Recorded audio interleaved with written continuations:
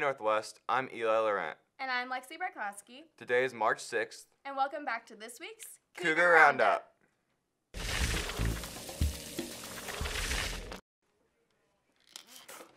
Lexi, what was that for?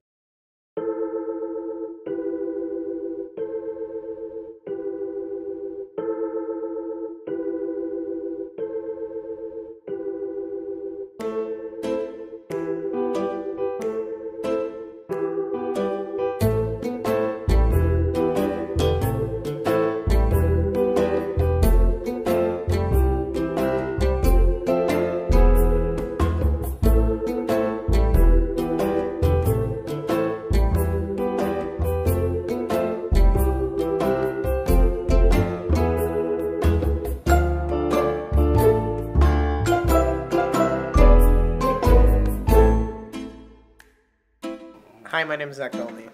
I'm Jacob Morris. What's my name? What should my name be? Ethan Johnson. Alright, we'll go with Ethan Johnson. We're the Assassins finalists. I got Sophia Pope at her soccer practice, and then I got Maya Sprague the night before she took me to Sweetheart, and then I got Jillian Meister at Freddy's because Kill Jillian? Yeah, Oh, wow. because she didn't know her snap maps were on. Oh. I got, for my first kill, Matt Steinmetz outside of a bowling meet. I laid on the ground for a long time watching the front door. That was rough. My elbows hurt. And then my second kill was Natalie Hull. And I got her just outside of her house. I think it was 6 hours before the deadline for round 2. Yeah, Callan Taylor. Sorry, I was blanking. Yeah, that one was an adventure. Did you work with Audrey with that one? No, I worked with Mason Patterson. We went through someone's backyard, walked through the woods, and then we ended up at Lake Quivira. And then we were waiting for Callan to get back from his basketball game, and Audrey showed up, and she tried to get me, but she shot over me. I have Allie Banks after rehearsal. Michael Lammer's like right before the deadline. He just kind of accepted it. And then I got Mason Patterson when he was trying to. We were both trying to kill Audrey Bennett at volleyball, and he got out. And you guys were trying to bait me. You said. Yeah. And he went behind a dumpster, and I drove my car up next to it and trapped him inside. So and then I shot him. And then I got Audrey after volleyball. And then Reese after a family dinner. Alright, so what are the game plans? Who's gonna win this thing? Probably Zach. I don't know. Depends on what time Ethan gets home tonight, I guess. And then Jacob, if I can jam his garage door, then he'll be dead. But Yeah. other than that, I mean, probably Ethan has the most kills. Other than that, I mean, you could probably win. It's a possibility. If you kill Ethan, and then you kill me in Oklahoma. Yeah. You'll be fine. Last week was the third CCC Cappuccino Day. If you missed it, that's okay. We have one more left of the year, and remember that the money helps someone in need. Let's review how last week's Cappuccino Day went.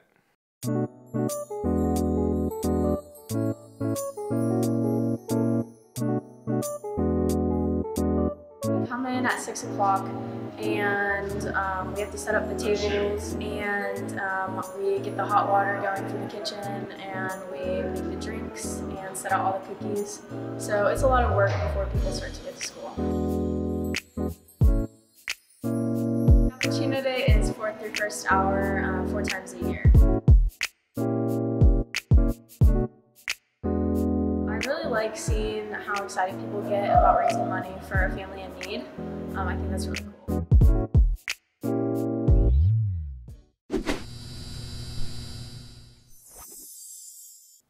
Are you thinking what I'm thinking? That we're the best twins in Northwest? Yeah.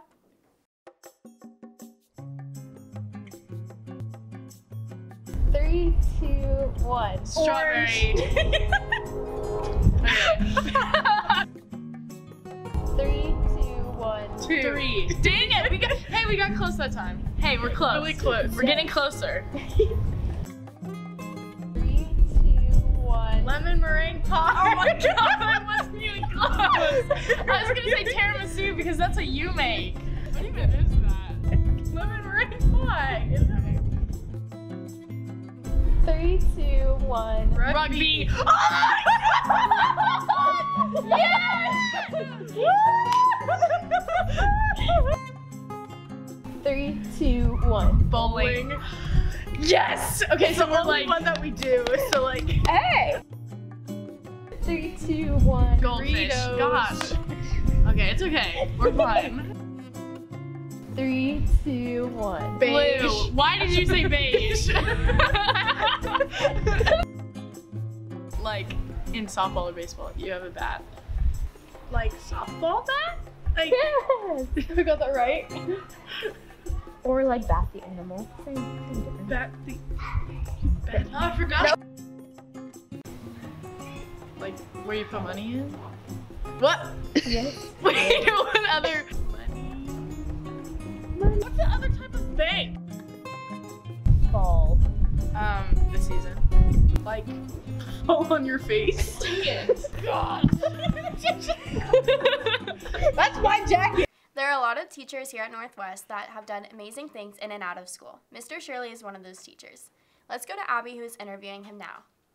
Well, before I started teaching forensic science, I was already teaching biology here, and forensic science got it started by being a signature program that the district was offering. They were looking for someone to teach it in the building, and I was already here and available. Plus, I had a little bit of experience in law enforcement before, so I was kind of one of the candidates. Yeah, right before teaching, actually, I was a 911 operator for Crawford County, down right near Pittsburgh, Kansas. And I did that for 2 years while I was going to school for education at the time, and I really enjoyed it. It was doing mostly night shift. I did 911 dispatching for police, fire, and EMS, and had some really crazy calls. Some of the calls that you get, just getting them to say a sentence of what is happening instead of sputtering out 1,000 irrelevant things about what they did that morning to set up the whole story for us, instead of saying like, this is the emergency that's actually happening now. I think dispatching before becoming a forensic science teacher made me comfortable enough to be a forensic science teacher. I would want to know something about the subject matter before I start to try to teach it. I want to start teaching pottery, for example, because I have no clue what I'm doing there. But as someone who's been involved in law enforcement before, at least I kind of understand the premise and what you can and can't do pretty well. Forensic science is for any student who would want a science credit. If you love a career in forensic science, this is the perfect place for you. You will go through a lot of different subject matter when it comes to forensic science, but anyone is welcome to take forensic science. It's a great way to get science credit. Actually have people on their feet doing something that has real-world applications. It's not talking about theory of too much, it's talking about something that happens real world. We send DNA in for samples. We have people go and analyze crime scenes. So everything that they're doing is real life things that are happening right this moment all across Johnson County and all across the country. Hey Eli, do you want to go for a run? Not really. Okay, well I'm sure Shane Mullen does.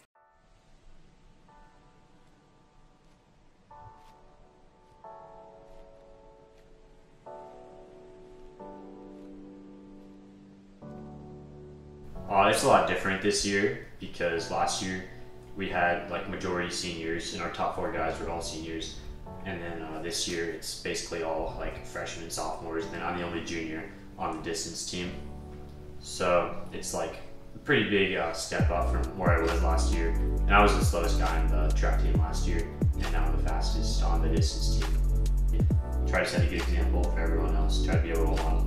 I think our culture at Northwest and our cross-country team's history really helps with motivation, along with us just being there every day, keeping people accountable for their action, or holding people accountable for their participation, coming to practice. I mean, this year we only had 1 senior and 1 junior score for the team, and we still made it to state, which only 12 teams get to go at all the 6A schools. And now that we have basically everyone returning, everyone's going to improve and get a lot better. So I think we can be a lot better next year. Well, cross country, you mainly are part of a team. you score points for a team. So during cross country, we do a lot more mileage and a lot less speed work on the track compared to track where we do less mileage and more like intensity on the track. It feels like good to know that my hard work is paid off, because I haven't always been like the fastest guy. I kind of just got there from working hard and running more mileage. Hopefully I can get some PRs and go to state this year. That's the goal.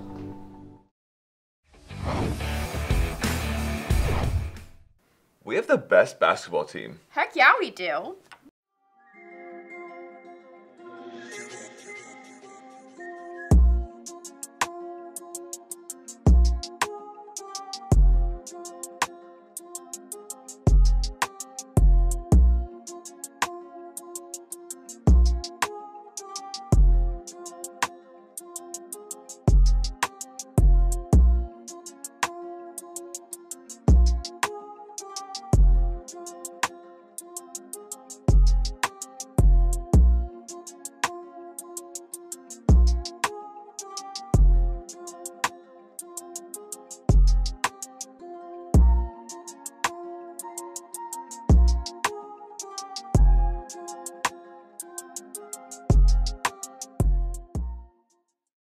Do you know how far Shelby Sogard can throw the javelin?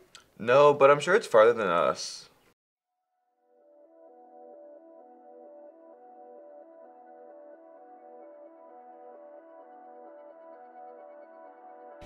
I started throwing last year around track season, and I haven't regretted it. I've been doing private lessons. Any chance I got, I tried to come out to the field and like throw. And yeah, it's been like an effort, but I'm really excited. My official PR is 108.8 feet, but I went out and measured a couple days ago, and I got 120.5 feet, so I'm expecting big things for this season. I really want to go make it to state. That's a pretty big goal, and I also want to make it to at least 130 feet. So yeah, it's also like it's a really weird event. You know, when I like grow up and I have kids, like I'm gonna tell them, hey, in high school I did something really cool. You should too. And like I like telling my friends about it and saying, hey, I do this, and they're like, wow, that's so cool. And so I try to get other people involved in it. So yeah. Thank you guys for watching. I'm Eli Laurent. And I'm Lexi Bartkowski. Tune in next week for more Cougar Roundup.